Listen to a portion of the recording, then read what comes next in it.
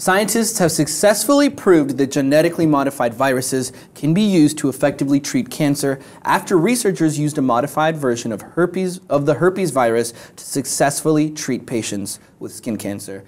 All right, Madison, this is kind of weird, all right? It's just strange, but it's also extremely interesting. It's called virotherapy. It uses biotechnology to convert viruses into therapeutic agents. We've seen this a lot lately. We see it more and more. The idea of using one illness to fight to fight cancer within your body without that illness being able to replicate in other cells other than that actual cancer cell, which is really cool, and it might just be the future to fighting cancer. We've seen it.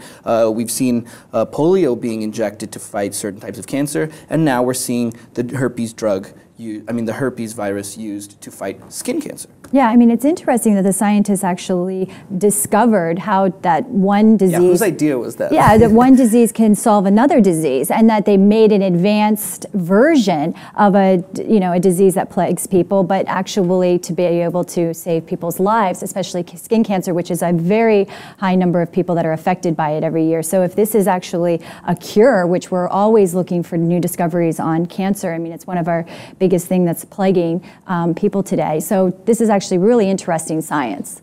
Yeah, and it's promising too, which is perhaps the most interesting part. According to a statement from the research team, the drug which they've made with this modified version of the herpes virus within it, it's called TVEC, T-V-E-C, and it works by multiplying inside cancer cells and then bursting them within. So you ingest the drug, and these herpes virus cells kind of go on the seek and destroy mission, and they only can replicate inside of the cancer cells, not in any of your healthy cells.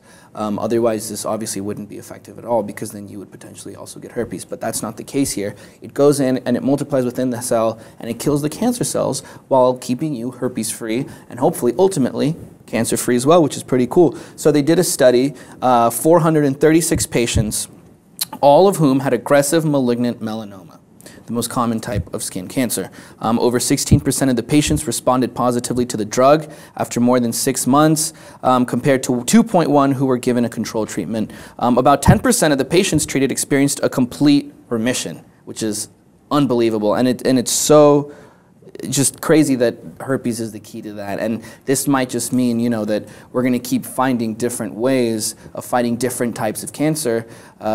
It's also interesting, it's worth mentioning that each cancer works differently, and you have to use different tools to fight them. So it's pretty crazy. Yeah, and something so terrible as herpes, it's actually good news that it actually is doing something that is for the good now for someone, which is an interesting thing, because most people, you hear about herpes and it brings up shocking, you never want to hear about herpes, but now it's for it to be saving lives, and on a scale of a study at that rate, it's fantastic, so it's good news.